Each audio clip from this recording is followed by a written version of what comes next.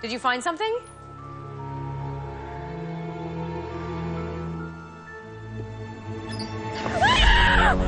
Ruby?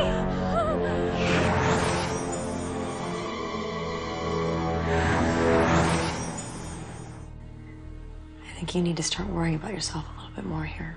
Your wife is missing. You are in love with another woman.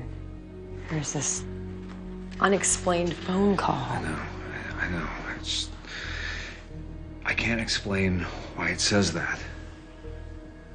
I didn't do anything to my wife.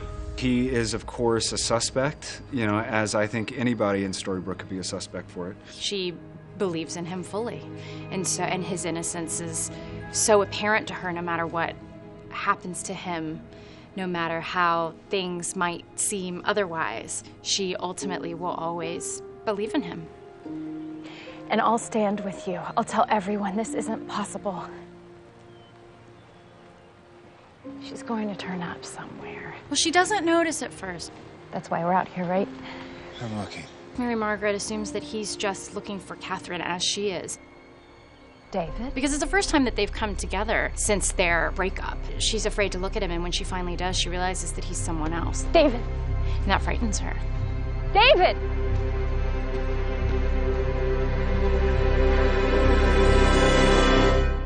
Well, David finds himself in the wake of Catherine's disappearance with a very disturbing discovery, which is that he's starting to have blackouts again, and there is missing time that he can't account for. And he's actually starting to doubt his own innocence. David's in the woods. There's something wrong with him.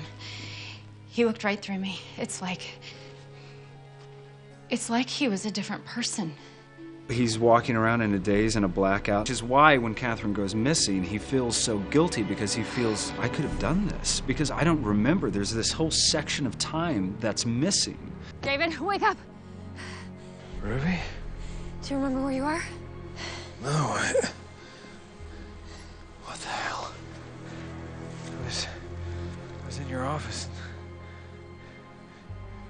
Did you bring me here? You don't remember anything since you were in my office last night? No. Did you find her? We found a box. There was a human heart inside it. Oh my God.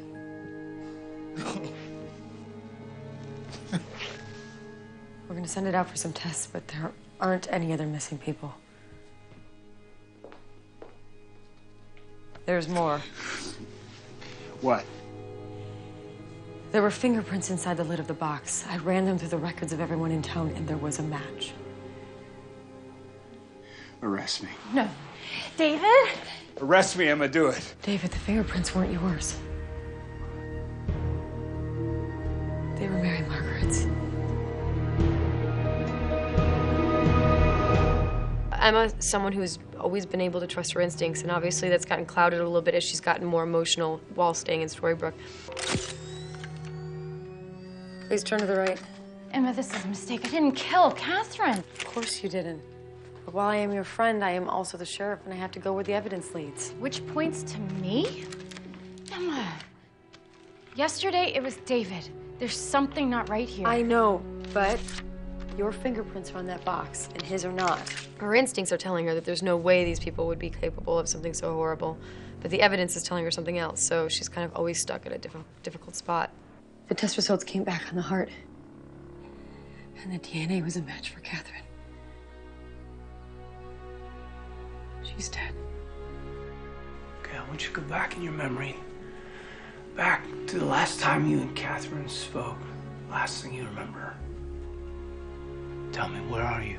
So he goes to Archie as the town psychiatrist to try to help him search his psyche and find out what he's missing.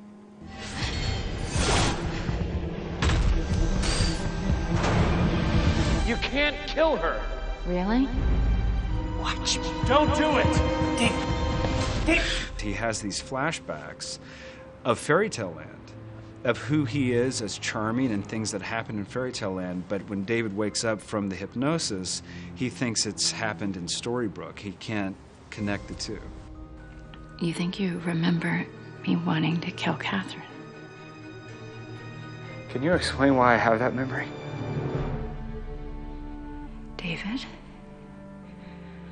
are you asking me if I had something to do with Catherine's murder? His not having equal faith in Mary Margaret shatters her dreams that there is something otherworldly about their love, that there is a sense of meant to be, and if he doesn't have that same kind of faith in her, then that's not the kind of person that she can end up with. I stood by you.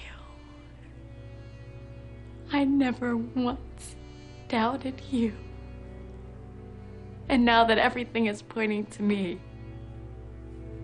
you actually think I am capable of that kind of evil?